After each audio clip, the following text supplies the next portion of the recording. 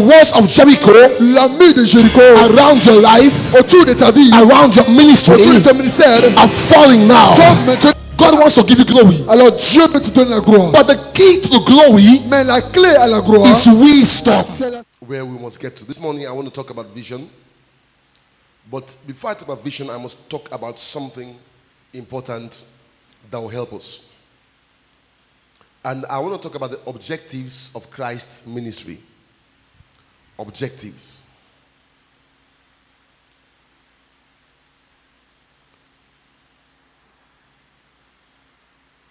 Hallelujah. When we speak of objectives, we are referring to the objects, the purpose, the aim, okay, the reason behind something, your intentions. You must always live a life of objectivity. That means you must always know what you are doing, why you are doing it. Whenever you are to use your time, your resources, you must always be governed by this. And this time we're talking about the use of our life. So we are not talking about just using money. We're not talking about just using some other things. We are talking about our life and what our lives will be spent doing. And you see, as I said, time is a perishable commodity. You must understand that what is also perishable is your life. Because as time is going, your life is going. Are you understanding me, somebody? It is not the day you are born that they start counting. You are 1 year. It is after you finish the 1 year that they say you're 1 year old. It's important that you understand that as you are living like this and you think you have time, you simply wake up one morning and realize you do not have time for many things anymore. You simply realize that some things, except by mercy, they are gone. They are gone. You are not going back to it. Now, it's important for you to know that we must not waste our life. We must not waste our time. You cannot recall a day. You cannot recall, a year, a month, an hour of your life. What has gone this morning has gone already. You cannot say, I'll be attending, well, I've missed today, I'll be attending. What you'll be attending is at another stage in life. Every day is a new stage in your life, okay? So, Christ wants us to also understand that he does not waste his time. He does not waste his grace. He does not waste his resources. And whatever he's doing, he knows why he's doing it. Now, go with me to Psalm 63 and verse 8. It says, my soul falleth hard after thee. Thy right hand upholdeth me. Amen. We are called to follow God. But we also understand that we are also called to follow man. We are called to follow them who through what? Faith and patience have obtained the promise. Hebrews 6:12. Christ says, follow me and I'll make you. In that process of following me, I have the opportunity of working upon your life. There are many people who are out there in the world that are not made at all. They are going. They stand to face people. But they are not made. They have not been made. Christ was talking to people who are already created. He said, I know you are being created. You are my creature. But I need to make you into something. So there are people who can be around us. They are our creatures. They can be in church. But they have not been made into what they're supposed to be. Now, so David has this attitude that my soul is following after you, and I'm going after you in a certain way. Not just following after you hard. That means I am not letting go of you. I am not losing sight of you. My eye must be fixed on you. Are you getting this? I must not lose sight of you. I'm following hard after you. You cannot distract me. You cannot. No. Like Elisha and Elijah.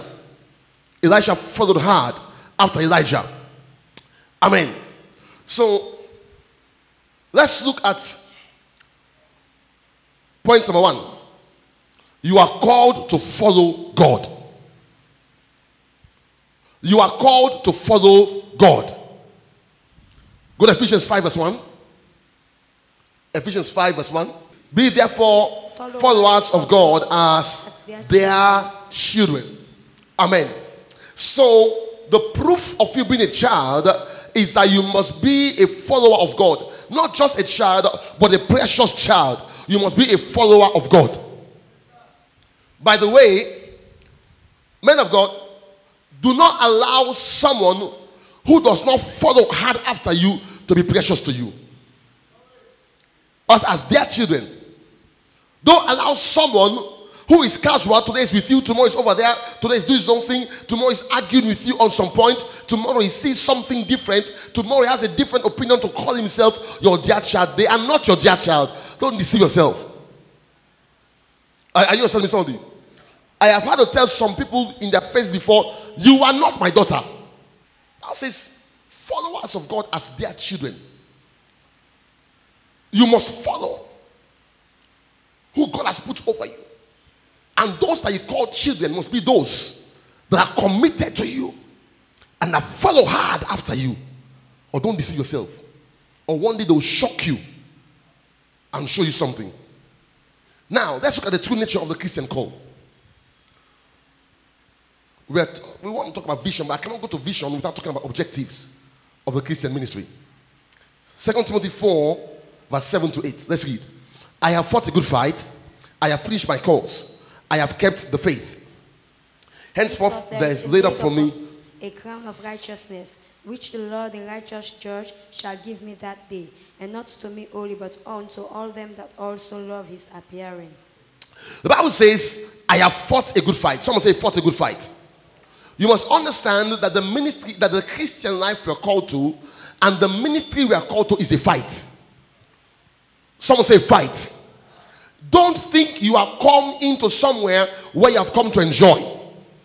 From day one, you must understand that this is a fight. Tell somebody next to you, say, I am called to a fight. You must understand that you're called to a fight. When you understand what you are called to, it gives you the ability, to adjust, to absorb, and to take it. There have been times I've sat down.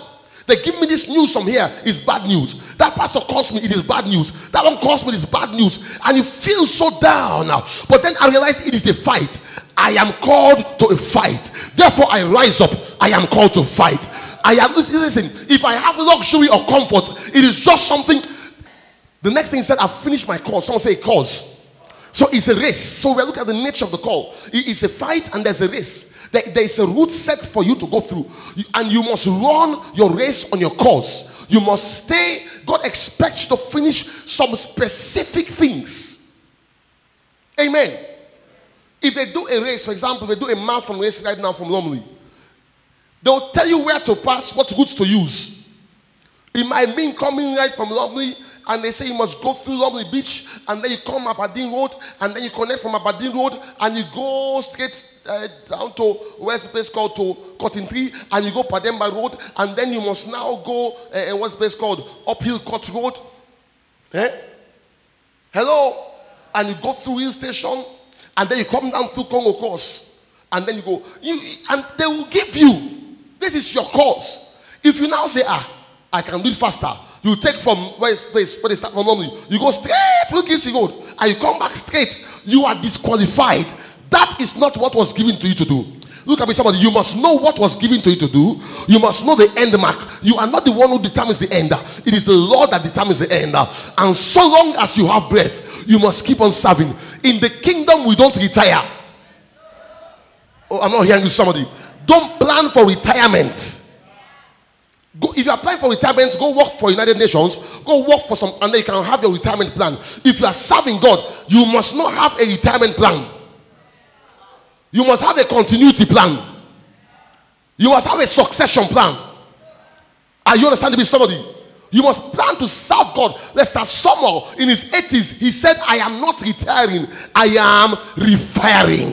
Tell someone, say, I will not retire, I will refire. Have this in mind. Have this in mind. Okay? Then the next thing says, I have kept the... Are you seeing it? So can I hear your voices? And can I see more energy? Some of you, your faces, you don't look like you've got energy. You also look like, it's a good word. Your face must carry energy. Someone say, I've kept the faith. So you find out that it's a life of discipline and order. You don't come in and you do what you want to do along the line. You don't just come and then you twist and turn as it pleases you. You must stay with what you are called. So we are called to fight battles. We are called to a cause that must be lawfully completed. We are called to the faith of Lord Jesus Christ. We are looking at the nature of the Christian call. And whoever gets saved must understand these things. Unfortunately, a lot of Christians are not allowed to know today that you are called to a fight. So when a fight comes up, they run away. People say they're going to start a church. When some tough time comes, when something happens, a lot of missionaries died on the mission field for us to have the gospel. But today, somebody has one calamity, has one other thing. They abandon ministry. They are put out of home. They are rejected. They have no house to sleep. They say, look at me. In my country, in my city, I have this. Am I the one coming to go through this? Let's go to 2 Timothy 2, verse 1 to 4. The nature of the call. Thou therefore, my son, be strong in the grace that is in Christ Jesus, and the things that thou hast heard of me among many witnesses, the same commit thou to faithful men, who shall be able to teach others also. Verse 3. Thou therefore endure hardness as a good soldier of Jesus Christ. So he told Timothy to be strong in the grace that is in Christ Jesus, verse 1. In verse 3 he says, endure hardness. Your being strong in the grace would not take away hardness from you. Rather, you must prepare yourself for hardness. Make up your mind that you are ready for hard and tough situations. The Bible says, as a good soldier of Jesus Christ. So you are called to be a soldier. You are a soldier. Listen, soldiers, when there's war, they send them to go and fight human beings. When there's flood, they send them to go and fight nature. Are you understanding me, somebody? When there is a breakout of animals in the forest, they send soldiers to go there. Anything that requires a superhuman something, they send soldiers. As if their life is not something. And the Bible says we are soldiers. You must understand that we are called to difficult situations. You are called to face hard times. You are called to face tough times. And you must arm your mind for that. Say, I'm a soldier. And I must endure hardness. Read verse 1 again. Give me verse 1. Thou therefore, my son, be strong. Oh, you're not reading. Let's see it together. Verse 1. Thou therefore, my son, be strong in the grace that is in Christ Jesus. From today, may you be strong in the grace of God. I say you cannot be weak in the grace of God. Be strong in the grace of God. Be determined about the grace of God. Let the grace of God equip you for tough times. Equip you for hard times. Equip you for difficulties. People don't understand the Reverend matter. But she's one of the first group of people. I think yourself and Pastor Charles. What's Reverend Charles? We're in the group of people that I took to Jala. When the society people had prepared for me to capture me, I didn't tell them. But then they were in Bible school. I just said, let's go. I'd gone the first time and I had troubled the waters. And one morning God told me, leave quickly. So I left quickly. And when I came to town, they went checking for me. And then they realized that I had gone. And they sent a message to me. Say, if you and a man come back. And I replied, I sent a message that said, I'm coming. If you're expecting somebody and it does not come, it's not nice. I sent back, I said, tell them that I'm coming. The second trip, I took them with me. And we went. And after we went with 2 cars. I sent off the 1 car. All of us will not fit into the 1 car. When the 1 car had gone, yes, and I told them now, I said, they were looking for me in this city. Come see faces. Like the Bible says, the countenance of Cain was fallen. Come see faces. I said, hey. And didn't we enjoy it? We did. The first day I was preaching, I saw people standing under the trees. Pastor Charles, come to the front. Let's see both of you. You're my last 2 survivors of that trip. Hello. They were under the trees around. And when I saw them, I knew what they were there for. And I preached a message, a nice message. Jesus loves you. He's such a loving Jesus. After the first night of crusade, I asked the pastor, I said, who were those people around? He said, sir, they were society people. I said, what were they doing? He said, they were waiting for you to talk about their society so they can capture you. I said, yeah. I kept quiet. I didn't say anything. The second day, I preached a powerful message about the blood of Jesus Christ, and I said nothing. And I went to sit down, and an anointing came on me. They were there again, and I came up and I took the microphone. I said, I heard that some people were looking for me. I am here. Try me. If you don't die, you don't die again. Yes, they're there. Look at them. Some say hardness. Say be strong in the grace of God. I'm not hearing somebody. We are talking about an apostolic generation that shall be strong. I told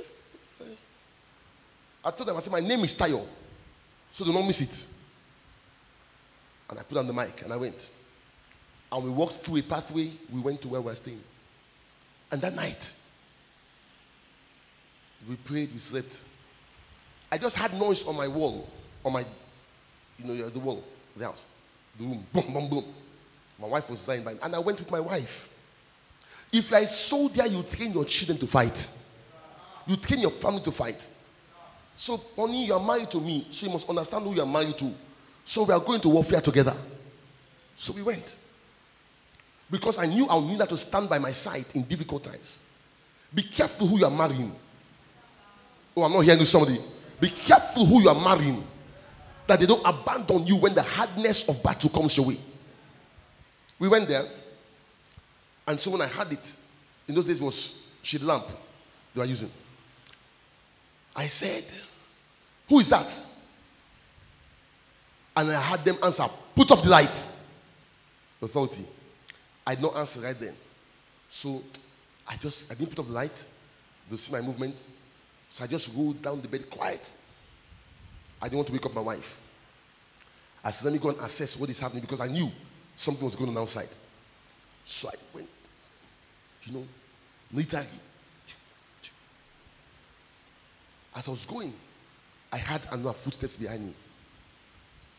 I said, okay, they have entered.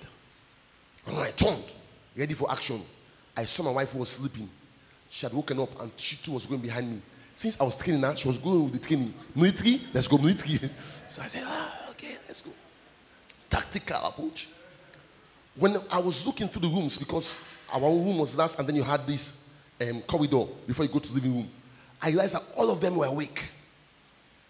It's like, the name is serious. They were awake and come see them all on the floor, military people. They never went to camp, but they, they were down. When I opened the curtain, we were surrounded. The men were there like ants. And I now knew that if God does not defend us, we are finished. But all of a sudden they gave a shout, hey, hey, and they began to walk fast as though almost running, and walking, and they left. And it was strange because I knew they came for me. Well, it was not strange anyway, thank God. So, because I knew that God would leave us. Did I back to town? That was the second day. We continued till we finished. On the way coming, we were surrounded. I'll cut that one short. But what I'm saying to you, today, she can go into Guinea to prepare for this encounter in Guinea. We knew there was strike. Pastor Samuel, 2 of us. You informed us. You kept us informed what was going on. People are being killed.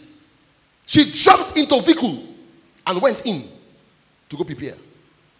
Because she has been trained in it.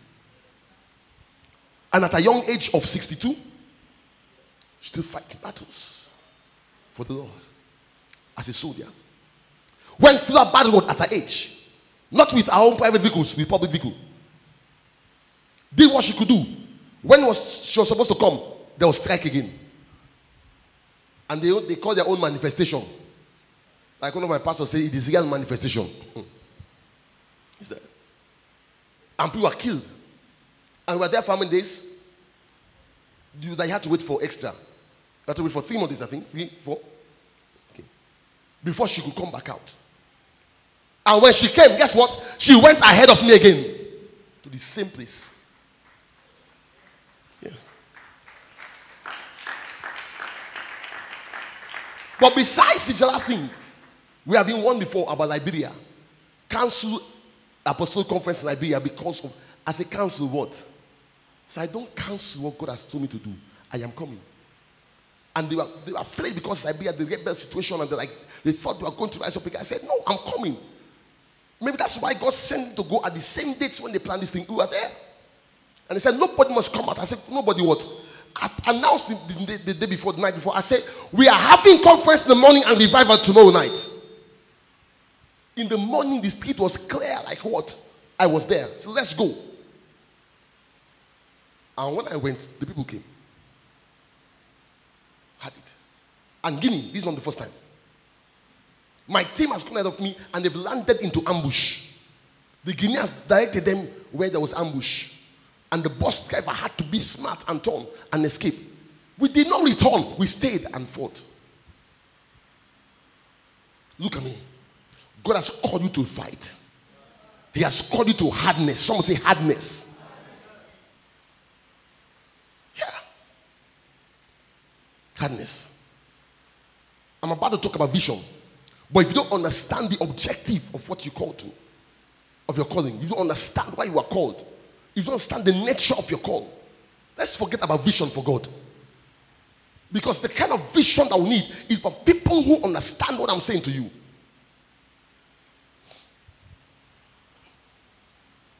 And you're not suffering for man. I say you're not suffering for man. You are not suffering for me. I may be the one that God used to send you, but you are not suffering for me. You are suffering for God and for yourself. You must be happy. The disciples, they rejoiced when they suffered for God. They were happy. I've never had testimony. And my mother slapped me today. My boss sacked me, hallelujah. Because I've never had it. Whenever anything happens, they call you personally. Daddy, then say another prayer this again and don't give me notice. I've never had to give it as testimony. And in the way the apostles testified. When they were beaten for Christ. When they were stripped naked for Christ. Look at me, it is a testimony. You must rejoice. And boast like Paul who says, I carry the marks of Christ on my body. Let's look at the next point. You are called to be friends of Jesus Christ. In the ministry, you are not called to be the friends of all kinds of people. You are called to be a friend of the Lord Jesus Christ. That is your calling. John 15 verse 14 and 16. We are finding all kinds of acquaintances. Your friends must be those who are friends of Jesus. You cannot have friends who don't have Jesus as their friend. You cannot have friends who don't have his work as a passion in their heart. You cannot be their friend. Let's read verse 14. You are my friends if you do whatsoever I command you. You are my friends if you what? do whatsoever I command you. And the proof of our friendship with Jesus Christ, just like the proof of us being God's dear children, is that we follow him. The proof of our friendship with Jesus is that we do whatever he has commanded us. Someone say, do whatever. I'm not hearing you, somebody. The day he tells you to sell your shoe and use the money for gospel, sell your shoes and use it for gospel. Someone say, whatsoever. The day he says to you, leave from here. Look at me. God knows very well that our obedience to him will cost us. That's why he told us that he had not come to send peace. He's come to set family at variance, father against child, child against mother. By obeying God, people will turn against you. It's nothing new when your mother disowns you. At some point, my mother told me to my face that I am not her son. Simply for the gospel's sake. And mind you, I was her pet son. Until my sisters were born. But I was a pet son. And we went everywhere. We went to shopping, we went to this, we went to market. But the gospel brought a separation. When it meant that I must do what she wants as against what God wants, that was the end of friendship. I suffered. I was beaten. I was put outside. I slept in garage. I slept on the street. I slept on the steps. Just for the gospel's sake. I said, no problem. She put me out of her house. I said, no problem. No problem. For the gospel's sake, I left from the house my mother built to go sleep on the floor. The only thing I escaped with was my carpet. Small carpet. My room folded, they put in the bag and I escaped. With the carpet. And I went to my friend. And the carpet became our bed. You understand me? A life that I did not grow up in. For the sake of the gospel. Went through it. But it's amazing. The house that she put me out of is the house that is left in my hands today. Because before, of course, after a while, she also became a fervent minister. And guess what? I became her favorite again, in a certain way. She announced, my son has come. My son, the pastor, has come. One day I went to America, and from America came to England. And she was saying, oh, my son has come from America. I said, mommy, I've not come from America. I've come from Sierra Leone. I passed through America. Are you understanding somebody? But I had to go through those things. Because as a friend of Jesus Christ, I have got to obey him. You say you're a friend of Jesus Christ. You cannot move from headquarters church to another place. One day, one pastor, I told him, I said, come go start a church in that country. He said to me, make and not go suffer for nothing. He had done many things and I'd forgiven him. He had challenged me. He had done many things, in those days. I kept on saying he will change, he will change. I kept on making room for him. He's a young guy. I just liked him in the wrong way. You understand? Because you must know when to part company. But I said, no. He will change, Jesus. But the day he told me, he said, I am not going. Make and not go suffer for nothing. That was the end of it. I said, you call the gospel for nothing? You mean this gospel of our salvation? Christ purchased our salvation with his blood. And you say, if you have to suffer for him, you say that for nothing? I said, sorry. He begged all kinds of begging. People begged for me. I said, not anymore in this ministry. You are gone. You are gone. So in that sense, you are despising my suffering. That means you are making mockery of what I'm going through. Because if you call it for nothing, that means you are saying to me, what I'm going through, I'm wasting my time. That means that's the way you have been looking at me and the pain I've been going through for Christ. Then you are begging me to stay. You cannot stay here. Goodbye. Are you getting the point, somebody? Lift up and say, I'm a friend of God. And Christ says, if you're a friend, you do whatsoever. He puts if. Someone say condition. Someone say conditionality. You cannot move from here to the provinces. You say you're a friend of God. There are people who are living from England to go start church in remote villages in other country. You cannot move from the city to go to provinces. You cannot even go to your own hometown. The wisdom of God is a mystery. La sagesse de Dieu est The une wisdom mystère. of God La sagesse de Dieu is not easily understandable. n'est pas facilement comprendre. It's not easily understood. C'est pas facilement compris. Come on.